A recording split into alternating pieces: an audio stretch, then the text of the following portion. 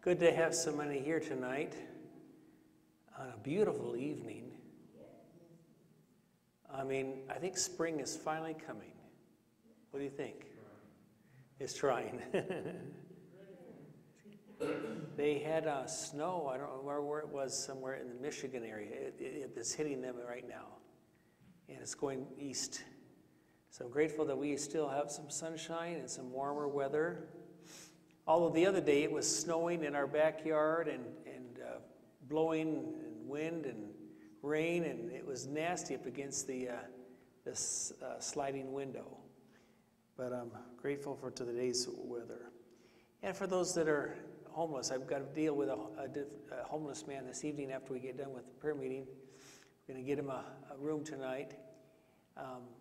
We'll go to his story, but you know, when you're homeless and you've got bad weather, it's dangerous. So tonight we're going to get him a room. He's moving back in the area. He's going to have a place here shortly, but for right now he's homeless because he doesn't have a place yet, but that's going to happen in a few days. So anyway, it's good to have you here tonight, and appreciate the people in the PA booth and all they do for us.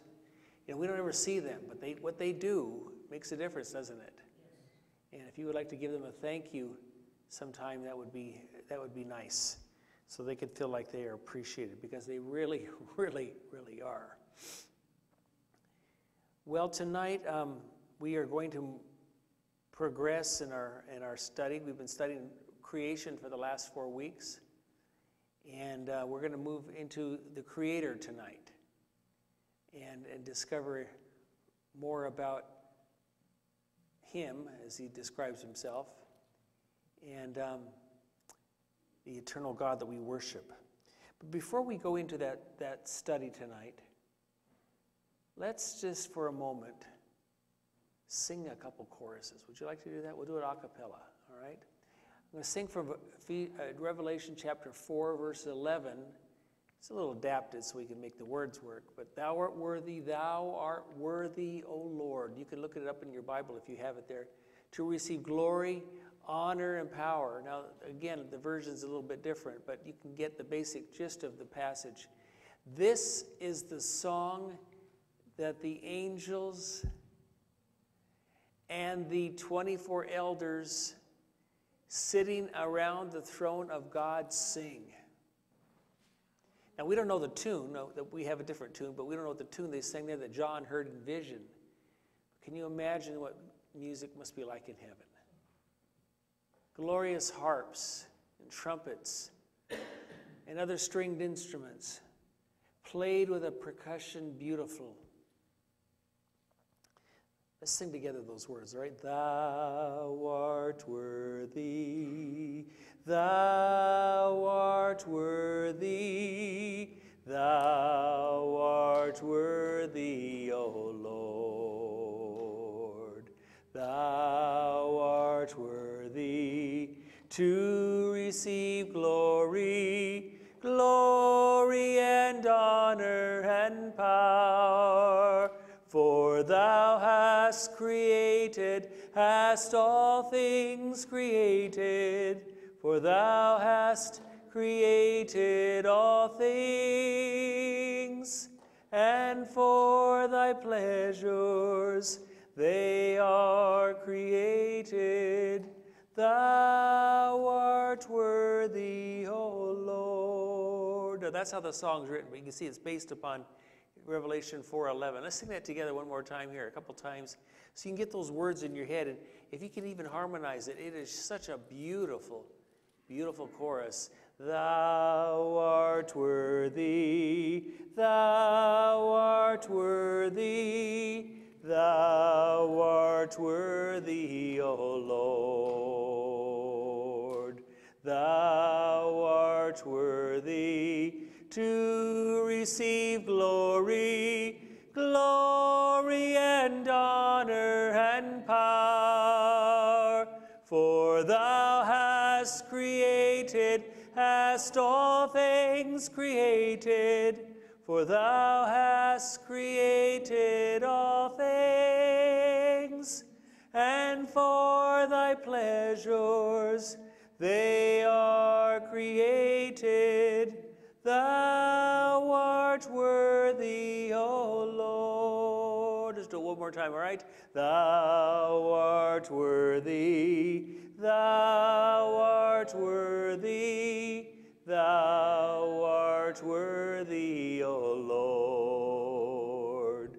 Thou art worthy to receive glory, glory and honor and power.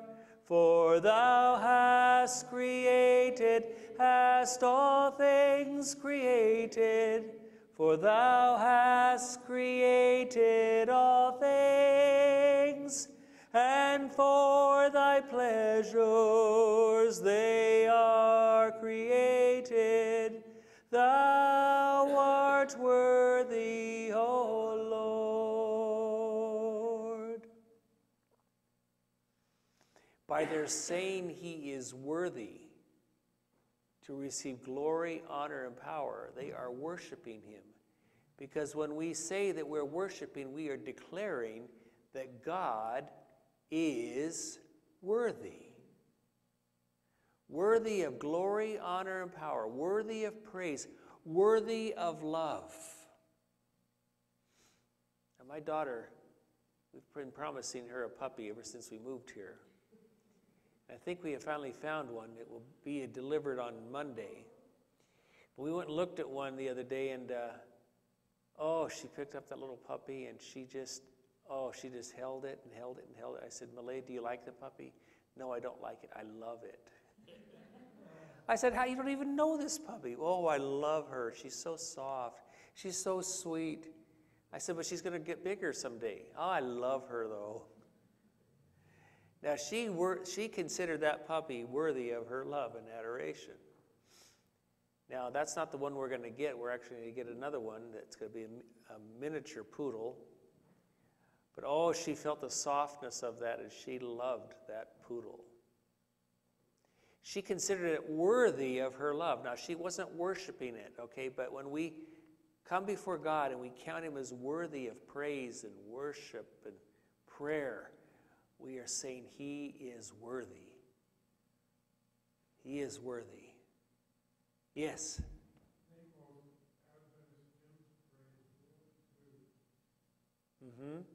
Praise what? Praise the Lord. Yes, they praise the Lord. And you'll look in your hymnal. If you look in your hymnal, you'll see hymns that deal with worship and praise and adoration, counting him worthy. And what a Savior we have, amen? And he is definitely worthy of our love, more than even a little puppy. Puppies are sweet, aren't they? I'll tell you what, who's sweet? God is sweet. And we're going to ask the question tonight, who is God? But before we do that, let's pray together, shall we? Father in heaven, tonight we have come here together in the house of worship here in Twin Falls to study together, to read together, to pray together, and to consider how worthy you are. So we ask tonight, Father, who are you? Who is Jesus? Who is the Holy Spirit? As tonight we try to break open just small portions of the Scripture to discover you. Please be here tonight and teach us. May the presence of the Holy Spirit be here among us to sit with us in our seats. May he be here to represent Jesus, the Son who intercedes for us in your presence, who prays daily for us, who prays that we will be strong, that we will be victorious, that we will be overcomers in this world, that we will be true Israelites, true overcomers. Father, we thank you for your watch care over a universe that is so vast and that is so big, and that we can never, ever, ever fully understand it, or perhaps even you. Tonight, though, teach us, we ask. May holy angels stand in the aisles with us and push out any influence of Satan and his nasty ones. We thank you in Jesus, we pray. Amen. Who is God? Now, when I ask that question, it seems a little bit almost like, well, what do you mean? We all know who God is. We worship him. He's our creator. Let's look, though, at Exodus chapter 3, verses 1 through 15. And it's the beginning of a story here that grows for the next 80 years, the next 40 years, I should say. But Exodus chapter 3. And I've got 2 microphones up here on this front pew, and I need somebody to take a mic and to be willing to read out of Exodus 3, 1 through 15 for us. Who would read over that microphone and come up here and get it? I can't bring it to you. I'd love to, but my legs don't work that way yet. All right, we got 2 volunteers. It's all right. Go ahead and take both mics, gentlemen, all right? We can have them 2 different locations in the sanctuary. And give them to somebody who's willing to read our passage here tonight, Exodus 3, 1 through 15. Who would like to read for us here? Okay. 1 through 15? 1 through 15, all right? Now Moses was tending the flock of Jethro, his father-in-law, the priest of Midian, and he led the flock to the back of the desert and came to Horeb, the mountain of God. And the angel of the Lord appeared to him in a flame of fire from the midst of a bush. So he looked, and behold, the bush was burning with fire, but the bush was not consumed. Then Moses said, I will now turn aside and see this great sight, why this bush does not burn. So when the Lord saw that he turned aside to look, God called to him from the midst of the bush and said, Moses, Moses. And he said, Here I am. Then he said, Do not draw near this place. Take your sandals off your feet, for the place where you stand is holy ground. Moreover, he said, I am the God of your father, the God of Abraham, the God of Isaac, and the God of Jacob. And Moses hid his face, for he was afraid to look upon God. And the Lord said, I have surely seen the oppression of my people who are in Egypt, and have heard their cry because of their taskmasters, for I know their sorrows. So I have come down to deliver them out of the hand of the Egyptians, and to bring them up from that land to a good and large land, to a land flowing with milk and honey, to the place of the Canaanites and the Hittites and the Amorites and the Perizzites and the Hivites and the Jebusites. Sounds like a bunch of insects, doesn't it? It does. Keep reading, okay? Now therefore, behold, the cry of the children of Israel has come to me, and I have also seen the oppression with which the Egyptians oppress them. Come now, therefore, and I will send you to Pharaoh, that you may bring my people, the children of Israel, out of Egypt. But Moses said to God, Who am I that I should go to Pharaoh, and that I should bring the children of Israel out of Egypt? So the Lord said, I will certainly be with you, and this shall be a sign to you that I have sent you. When you have brought the people out of Egypt, you shall serve God on this mountain. Then Moses said to God, Indeed, when I come to the children of Israel and say to them, The God of your fathers has sent me to you, and they say to me, What is his name? What shall I say to them? And God said to Moses, I am who I am.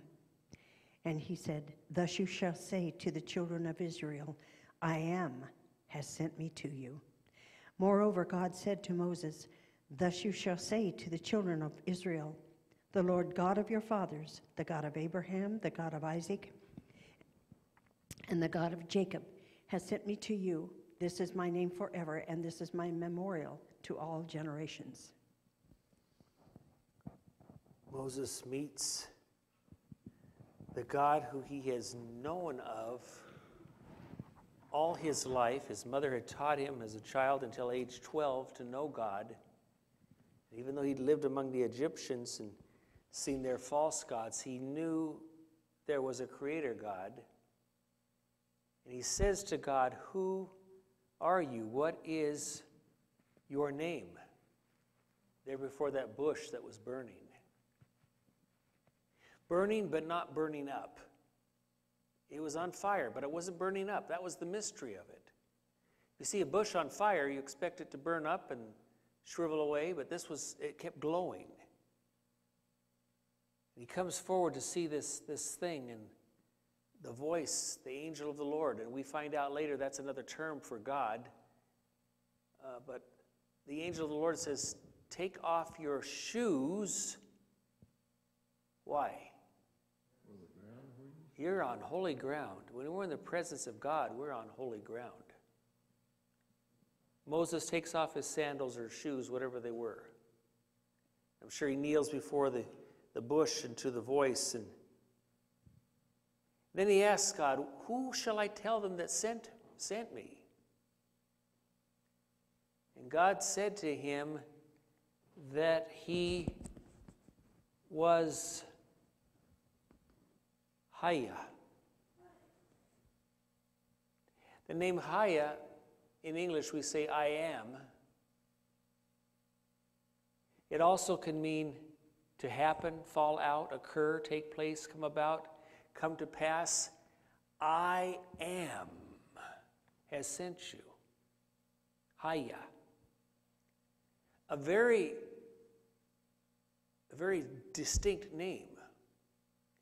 And when Jesus used this name later in his life in Aramaic, he says, I am the good shepherd. I am the way. I am the truth. They knew what he was saying. He was using this distinct word designated for God. Similar to the word, well, we say Yahweh, but we're really not sure how to say it. Because you see in the Hebrew words there, you see the little lines underneath the Haya, the little T's. Those are the vowels. And they were put in by the Masorete rabbis to help the people remember how to say the words. Because Hebrew doesn't have vowels. In fact, modern day Hebrew has no vowels. The people just know what the words are. And so Yahweh, when the Masoretes came to put in dots for those, they said, we don't want people to say this word. It's so precious. So they put dots in there, and we'll see in a minute, for another word, so they would mispronounce it. But if you go to Israel today, all of the wording in modern Hebrew, and it's different than biblical Hebrew, has no vowel points, or little dots and dashes, and you'll see in a minute what they look like. The people just know what the words are. Now, if you took the word, let's say book, you would spell it not B-O-O-K, but you would spell it B-K. Now, how do you know that's book or not bike or buck? But the context of the sentence would tell you what that word is. So it's a very difficult language to learn to read, but they learn to do it. Now, if you were to take, let's say, the word God, it would be G-D, God. No vowel in it. But so that the people could memorize, learn to read the words correctly, the Masorete scholars, scribes put these dots and dashes under it. But look at Haya and look at Yahweh. And again, we're not sure how to say it. That's the holiest name of God in the Hebrew language. And the people of God would never say it. They would mispronounce it. And so we see the name Yahweh. Now, do you see those little dots and dashes and things? Those are the vowel points. They have put the vowel points for another name of God, so the people would mispronounce it. So when they came to Yahweh, they would say Yahovah, because it was the vowel points of another name of God, Elohim. And they did this to protect the holy name of God. So the name Yahovah, Jehovah's Witnesses really get into this, that this is the holy name of God, this is what you shall call it, but it's a misnomer. That was the trip-up name.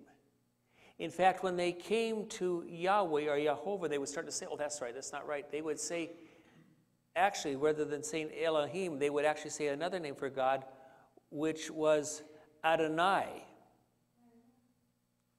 out of respect, because they didn't want to mispronounce this word. So there were three basic names for God. There was Yahovah, Yahweh, Elohim, and Adonai. Elohim meant the true God, and Adonai meant my Lord. These were the basic names of God in the Hebrew language. And we've seen in tonight's passage 2 of them used. Elohim and Adonai.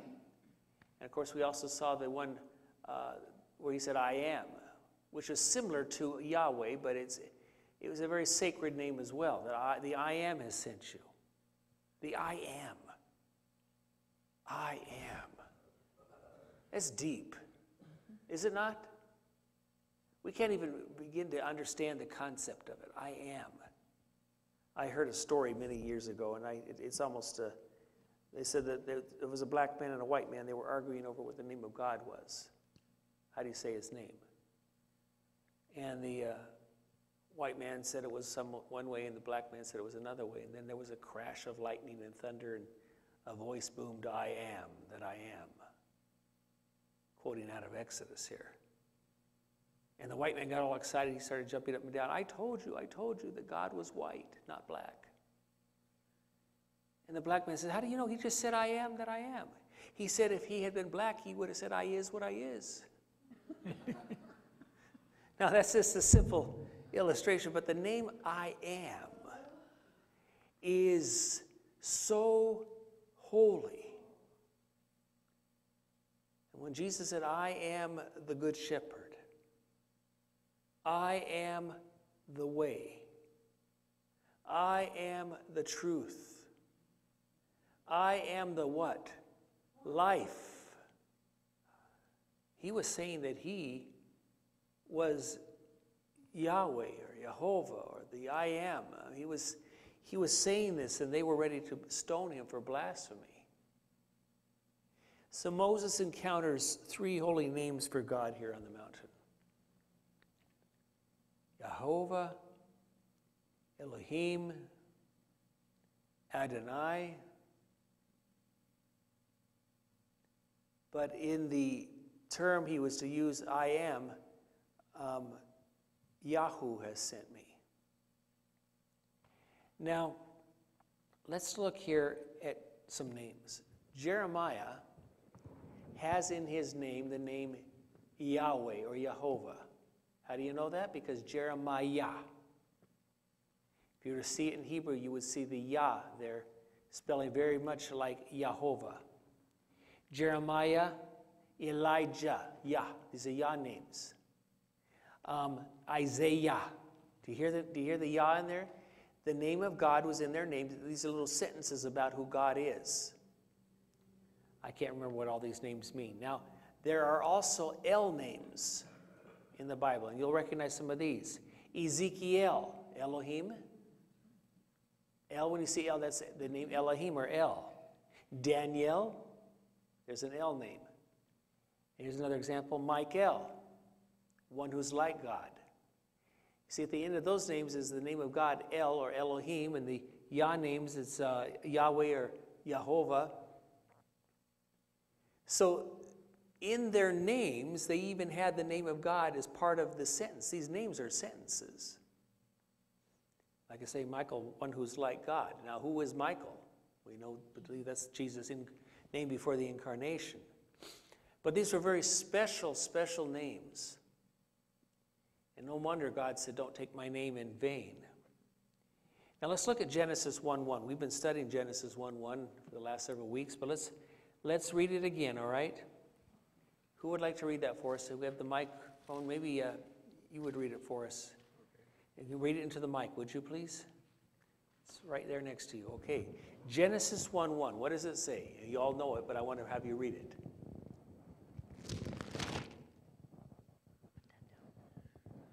In the beginning, God created the heavens and the earth. In the what? In the beginning. Beginning, God or Elohim created the heavens and the earth. This is the name used there in Genesis. Elohim created the heavens and the earth. And we've talked about the beginning, and our understandings of the beginning are it's such a hard thing to describe. I mean, how do you describe someone who's been here forever? How far back do you go? Doesn't that make your head spin? it goes back forever and ever and ever and ever and ever and ever. Now, he can also go forward forever, and I can understand the forward part. But it's this backward part that just, how do you comprehend? How do you wrap your mind around it? there's no beginning to it. It's just there forever. In the beginning, Elohim created the heavens and the earth. Now, let's look at John 1:1 and the following verses. Who would like to read John 1:1? I will. Okay, Bill, you got it, and you got a microphone next to you, don't you? Yeah. Good. All right, John, this is, of course, the New Testament, written in Greek, but we read some interesting and some familiar words, even that were found in the Old Testament. John, this is his introduction to the story of Jesus. In the beginning was the Word, and the Word was with God, and the Word was God. Stop there for a minute. What are the very first words of John's opening statement? In the beginning. In the beginning. Similar to Genesis, isn't it? In the beginning, God.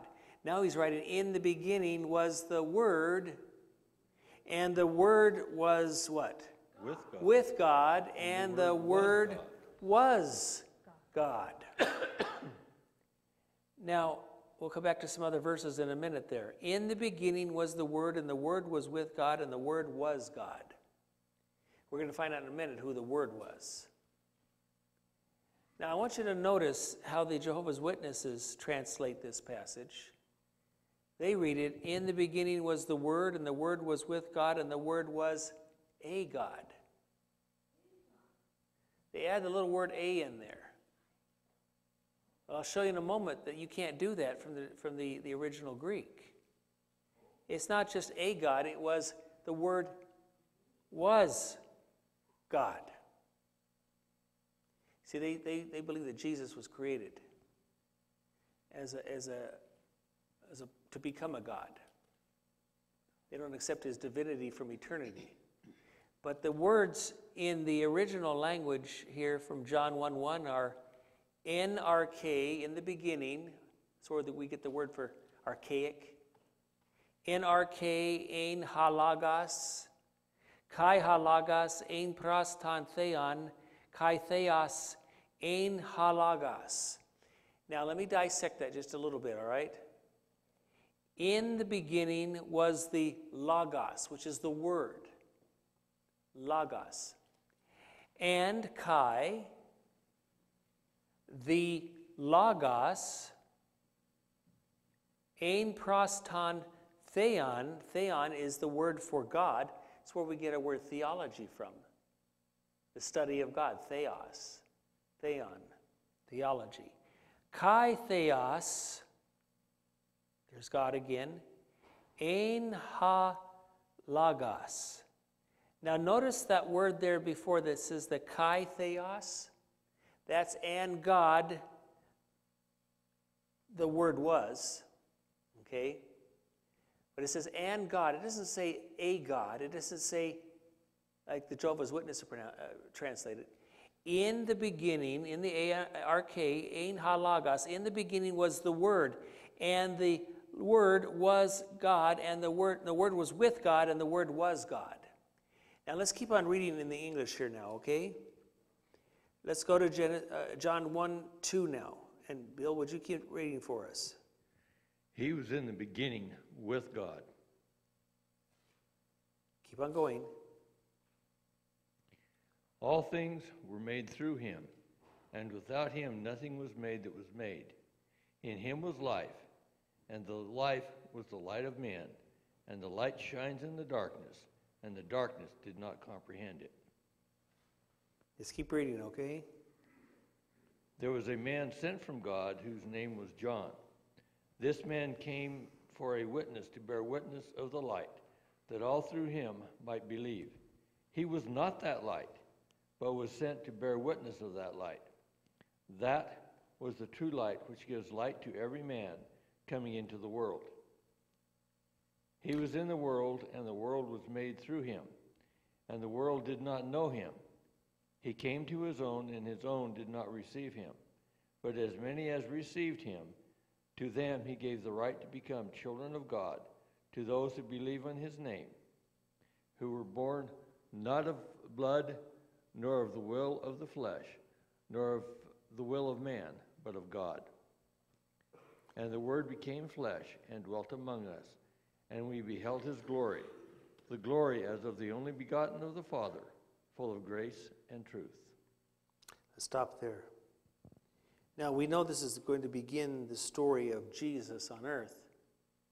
And John calls him what? The Word, the halagos.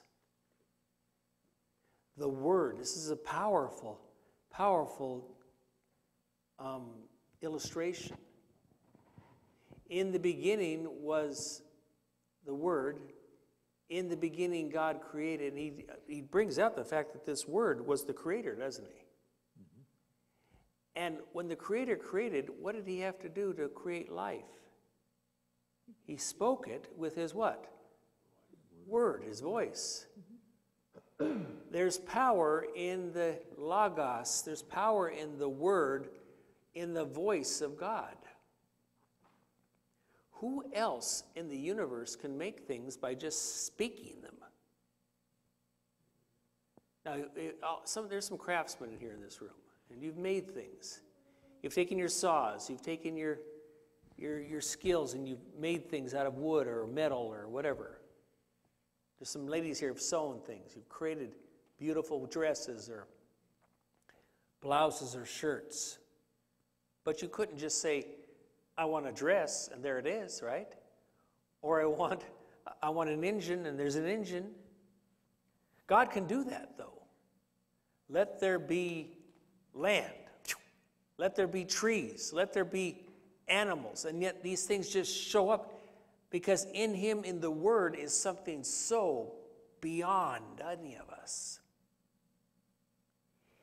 In the beginning. Now notice how John starts. Just like in Genesis, in the beginning. Now those are the two English words we use. NRK halagos. In the beginning was the Word. In the beginning, God created. Now, if you were to take the Hebrew there, where it speaks about in the beginning, Bereshit is the word for beginning, or Genesis. That's the name for Genesis. In the beginning, God created. In the Greek translation of the Old Testament, because there were Jews living in Egypt that didn't speak Hebrew, they only spoke Greek. This is after the New Testament time, all right? They didn't speak Hebrew, so they spoke Greek. They were intellectual Jews, and they translated the Bible from the Hebrew into the Greek so they could read the Bible, just like we do into English. And their word, in the beginning, God created, it would have been NRK, that theon created. So, arche and beginning, Bereshit in Hebrew, they're the same concept. Our God is from the what? Beginning. And again, like you say, if he's eternal, how far back is the beginning? It makes your head spin. You ever watch gymnasts do their thing when they're twirling around? Doesn't it make you just shake? I mean, I could never do those things. How many of you here were gymnasts ever in your life? Okay, how was it like to do that, Amy? Did it make your head spin? You didn't do that part, okay. I didn't either. I remember in 9th grade, our teacher was teaching us how to jump over vault boxes. And I actually did it and scared my mother to death because I could have broke my neck. And it scares me now thinking about it. But in the beginning, God, it makes your head spin. Now, I love how Moses and John both bring it out. In the beginning, in the beginning. Let's move on here to look at some other passages about God. Colossians 1, verses 15 and 16. And Amy, would you be willing to read? And I'm going to have a mic brought back to you. And if you'd be willing to read Colossians 1, 15 to 16. And Amy, once you read that, you can hang on to the mic and then you can pass it to the next person we'll have read.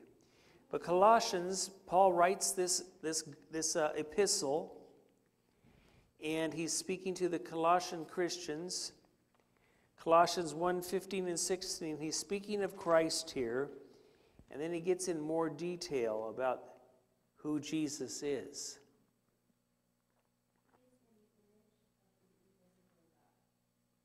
Is that mic not on? It was before. Oh, it is. All right, let's take the other mic back to you because we're recording this. That's why I want to have the mic and so you can also hear it. Nope, there we go. All right, good. Sorry, there we go. There we go. All right. He is in the image of the invisible God, the firstborn over all creation. For by him all things were created that are in heaven and that are on the earth, visible and invisible, whether thrones or dominions or principalities or powers. All things were created through him and for him. How many things were created by him? All things. All things. Every tree, every leaf, every piece of celery, every potato, every animal, and every liver in every animal, and every heart in every animal, and every human, everything, every cell. And how many cells do we have? I can't even begin to count, can you? He made everything. And who is Paul speaking of here? Jesus. So who is Jesus? He is also creator, and we call him God in our language, or theos. He is God. He is Elohim. He is Adonai. But so is the Father. You know, and I love it there in the creation of man in Genesis 1. Let us make man in what? Our image. And that's not just the royal we. This is God the Father, God the Son, God the Holy Spirit saying, let's make man in our image. There's some personal connection there, but our God is something that is so indescribable. Now the three, and we'll be talking about that here in the next few weeks, talking about what we term as the Trinity, which the word isn't in the Bible, but the triune God, the three in one. This is something we can't even grasp. Closest thing is maybe a family. Mother, father, child, brother, I don't know, we're all families. In our family, we're all Brysons. There's 5 of us, but we're all Brysons, but we're one family. We've got Lewises here. What do you got, 4 in your family? Or are there 5? 6? But you're all Lewises, one family, with 6 members. God Father, God the Son, God the Holy Spirit. One God, but one family, but 3 individuals. And they are personal. And they are individuals. But we'll talk about that later. Jesus is called the Creator. By him all things that were made were created by him and for him. Let's turn to Isaiah 57:15. Who would like to read that for us? And we'll have the mic passed to you. Isaiah 57:15. Here's Isaiah, a prophet of God with the name of God in his own name. Isaiah 57:15. Who wants to read that for us? Lorenzo, would you read that for us? All right, bring the mic to you. Lorenzo, I tell you, the way I remember your name is I had a friend when I was in 1st and 2nd grade. His name was Lorenzo. And he could be about our age now. So He was a nice guy, wasn't he? You weren't him? Okay. I don't know what his last name was, but he was Lorenzo. 57:15. Okay. What does it say there? Isaiah 57:15. For thus saith the high and lofty one that inhabiteth eternity, whose name is holy. I dwell in the high and holy place, with him also that is of a contrite and humble spirit, to revive the spirit of the humble and to revive the heart of the contrite ones.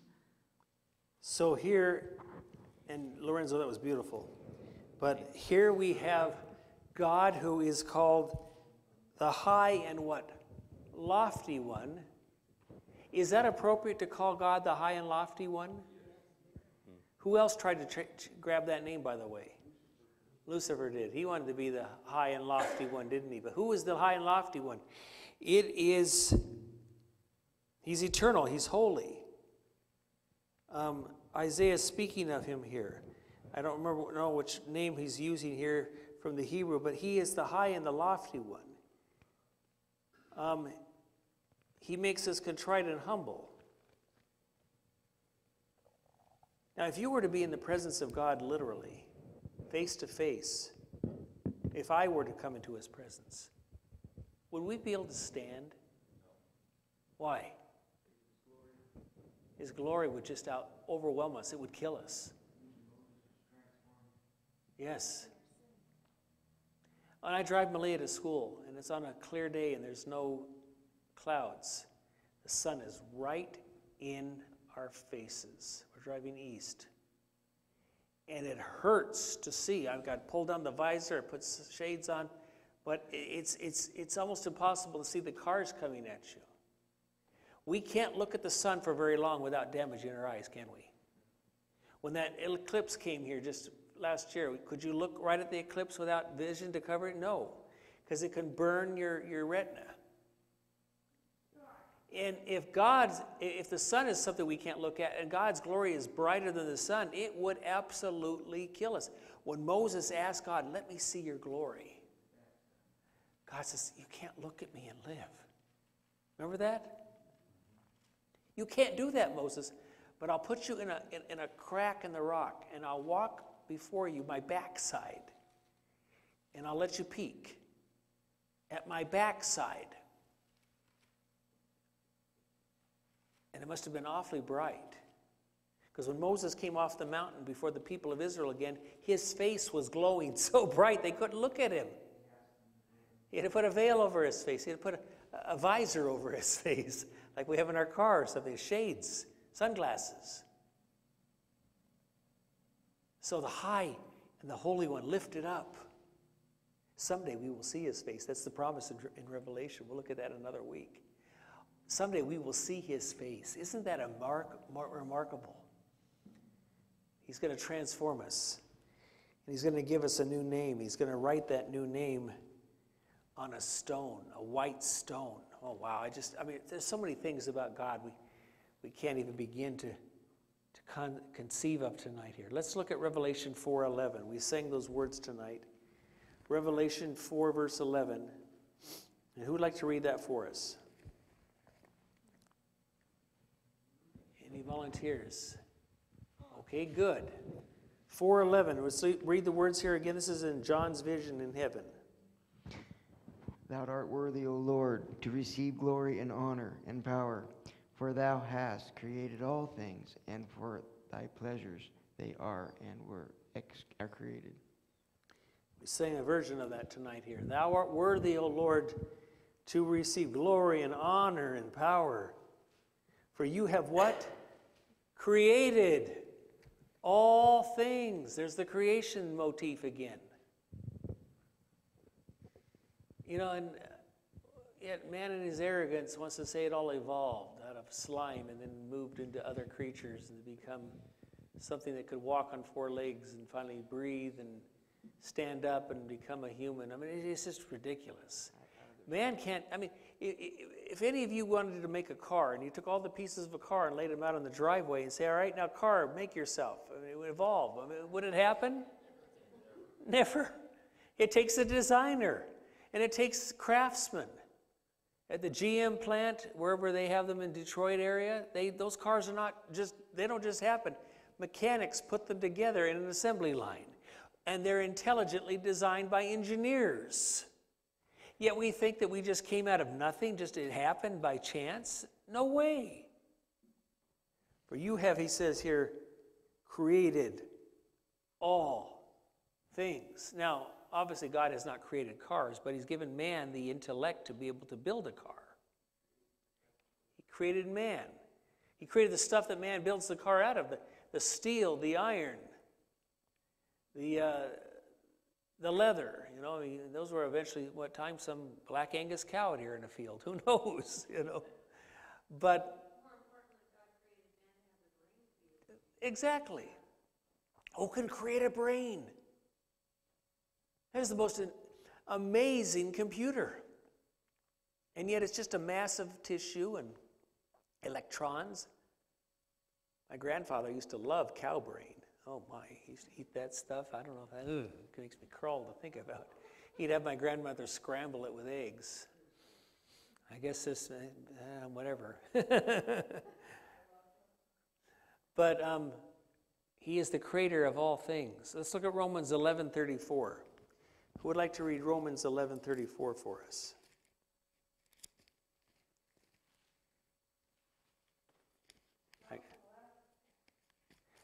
William, do you want to read that for us? Yes. I know you read well. Let's look at Romans chapter 1. For what? Hang on. 11:34. Go ahead.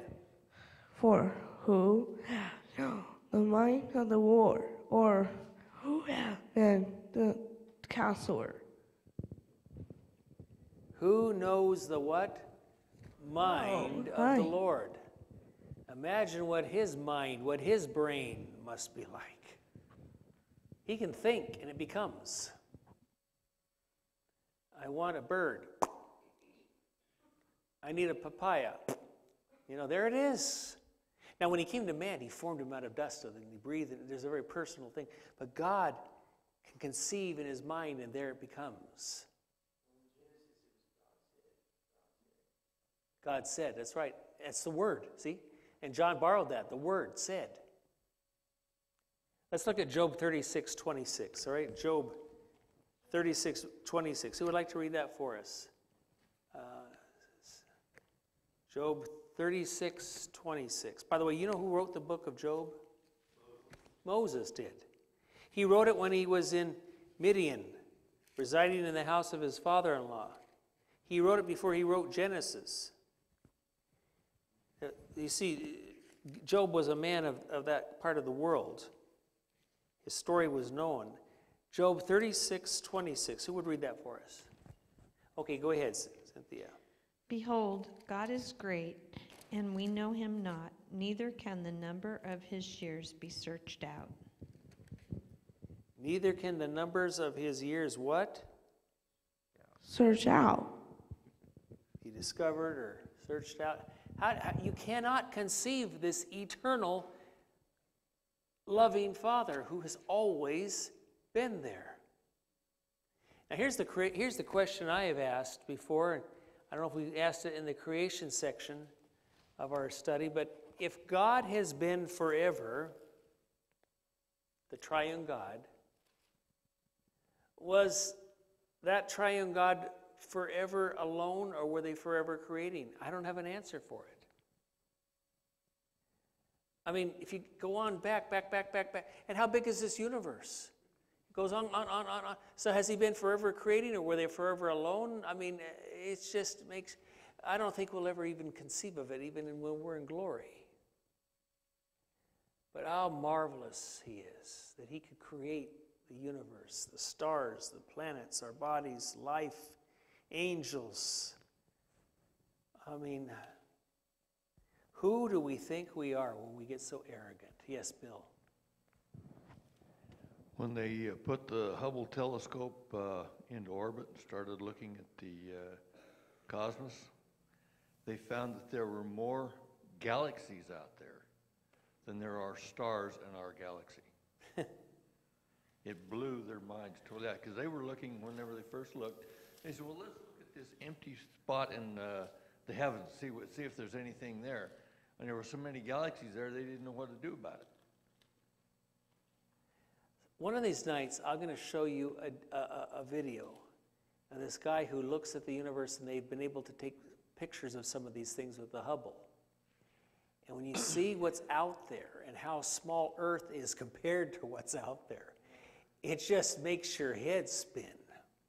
You won't want to miss that night. I'll let you know when I find it. It's in my library here somewhere. I'm still sorting my library now. But it's amazing. We cannot conceive of what this universe is like, but we have a God who thought it in his mind, who spoke it, who brought it to us. So who is God? Can we describe who God is? We really can't, can we? But I love him, don't you? I don't just like him, I love him, and he loves us. Malia is waiting to pick up that dog on Monday.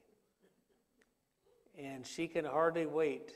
The dog will be 9 weeks old, and she's going to be just in love from first sight. But God loved us. So because he loved us first, we ought to love him, right? There's that song, Because He First Loved Me, right? Oh, how I love Jesus. Oh, how I love Jesus. Oh, how I love Jesus, because he first loved me. I mean, when my friend Bill Shy rescued us out of the airplane, I loved him because he was my rescuer. When I met my wife and I began to know her, I loved her because she first loved me. She was praying for me before I knew her. Oh, how I love Jesus. How about you? Oh, I love his Father, and I love the Holy Spirit. As we look into the idea of the triune God and the Trinity here in the next few weeks, I've been trying to reshape the way I speak about the Holy Spirit. Many times I'll speak of, Father, would you send your Holy Spirit? Would you speak to me by your Spirit? And that seems to merge the Holy Spirit with the Father himself. But when he's a distinct individual, I'm wanting to more and more say the Holy Spirit rather than your Holy Spirit, because they are two separate portions of the Godhead. And I tell you what, I will be very upfront with you, and I say this humbly. I have met the Holy Spirit at least twice personally. Did I see him? No. I heard his voice, and I felt his presence, and I felt his peace. One time was in the airplane when we were coming down. The other time was in the shower when I was fighting with God over whether I should surrender to have my brain operated on. And when I met the Spirit in person, he is very, very comforting and loving. Jesus called him what? The Comforter, the Counselor. And he represents the Father and Son very beautifully because that's their nature too. They're comforters and they're counselors. Pardon? Leads us to all understanding. So as we continue to grow through Wednesday nights, bring your Bibles, bring questions, bring your intellect, bring your love for Jesus, because we must grow closer to him before he comes, because then we'll appreciate him all the more when we're in his presence. Do you believe that? I saw a painting, I'll have to show you here sometime here. Just saw it this week on Facebook, of this lady. She's hugging Jesus there in heaven. And the look, you don't see the face of Jesus, you just see her face, and the joy on her face is like, I can't believe I'm finally meeting you. Isn't that, don't you just wait till the day when we can hug Jesus? Won't that be awesome? Hug the Father and look into their face and say, I love you, thank you, thank you, thank you. We have a little dachshund at home. He's 11 years old. This is why we got to get Malia a puppy, so the dachshund can, when he fades off, he won't leave her behind. Nothing, but when he looks at us with his little precious face, little brown and black face, and he's got little eyebrows, you know, and he looks at you like, please pick me up. You can't resist. When God looks into our face, we will not be able to resist his love. Amen? Well, it is almost 8 o'clock. I told this gentleman I got to meet him at 8:30, so I've got to close up here. But let's pray, shall we? And I would encourage you now to get into groups of 2 and 3 and to pray together. No one alone. And then when it's all quiet, when you're done praying, just remain quiet, and then we'll pray together as a group, all right? Would you find somebody to pray with? Make sure everybody has a partner, 2 or 3. Don't let anybody be alone. Pauline, we got to find somebody here for you. Just pray together. Lift your heart before God, okay? You can have 4 in your group. That's okay too. All right? Let's bow our heads and you pray. Father, hear us now as we pray. Hear these dear friends of yours through Jesus.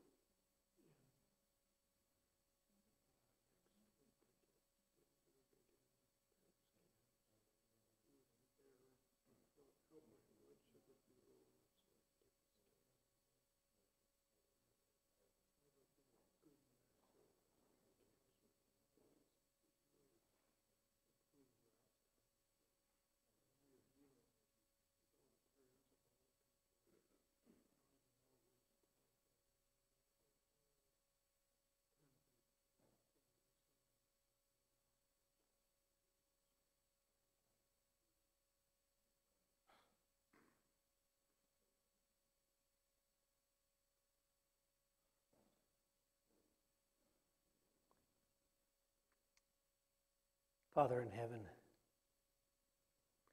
that's the name Jesus told us to call you. He said, when you pray, say, Our Father, who art in heaven. We thank you for being our God, for being our Creator. We thank you that in your presence where you and the Son and the Holy Spirit dwell, that you care about us, that you created life. Even though we Our ancestors turned and sinned, and we have all followed in their footsteps now as sinners. We thank you for the willingness of our Creator Jesus to come personally as a baby and to grow up into a human man and to become a carpenter and a teacher and a healer, and finally our death on the cross and our resurrection. And because he died and rose, he's coming again, and we just long for the day when we will see him and see you and see the Holy Spirit. Teach us to be humble. Teach us to be subservient to you and to each other. And all the more as we see the day approaching. Tonight we just peeked through a hole to understand who God is, to see who you are. I wish we could see you now, but we have to wait. In the meantime, live in our hearts through the presence of the Holy Spirit. Dwell there and guide us. Be with these tonight here who have prayed for different needs and issues. I pray that you would answer them according to your will. Be with this young man tonight who's moved back here from Utah, and he's looking for work and for a home here. I pray that he will grow to know you. Evidently, he came to some of the meetings we had with Tim Rosenberg. So, Father, may he be discovered by you and by this church. So, Father, tonight again, thank you for your presence. Thank you for your goodness. Thank you for your glory. And together, all God's people said together as we close in prayer through Jesus, Amen and Amen. Amen comes from the Greek word amen, which means let it be so. Or verily. You know when Jesus said verily, verily in the King James? That's amen, amen. Truly, truly, I say to you, and that's what he would say. So God is the one who, oh, by the way, how many of you did not receive a copy of the study I did on the age of the earth? I gave them out Sabbath, but some of you weren't here Sabbath. Did any of you not get one? All right, raise your hand. Just take them other. Kevin, did you get one? And Cynthia? No. Okay, make sure you get one there. This is not a perfect study, believe me, because it was done by a human, but hopefully this will answer some of the questions we've been dealing with on the study of the Creator. And I hope it's a help to you. This is a revised version that I had to, in a minute we'll go look, okay? I had to, hang on, don't go away. But I had the privilege of meeting some of my professors back at Andrews when we were there for spring break and getting some more information from them. We've got some marvelous teachers there at Andrews that love the Lord. All right. Good night, everybody, and we'll see. Well, this Sabbath, Lorenzo will be sharing his testimony here at Twin Falls. I'll be at Buell, and then the next week we'll be back here at Twin, and then we'll be at Olive Tree, and then we'll get out to Eden Valley here sometime soon. But we're so glad to have you Eden Valleyites here with us tonight. And it's a nice name that you have out there, Eden, is it not? That's where it all began. That's what we tell everyone. All right. Good night, everybody. And if you can come with me to my office, let's look for those studies, okay? Tell your wife hello. Tell your wife hello, okay? I will. Will you ask that gentleman to come and apply at Cease from Manufacturing? Pardon? Ask him to come and apply for a job at